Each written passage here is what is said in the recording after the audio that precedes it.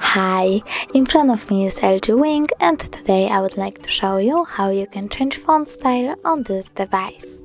Start by opening Settings, then choose Display, scroll down and tap on Font.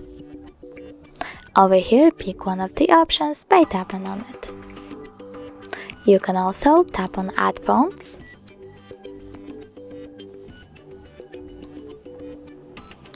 choose Top 3 and pick the one that you like the best. I will go with that one, so I have to tap on it, choose Download and wait.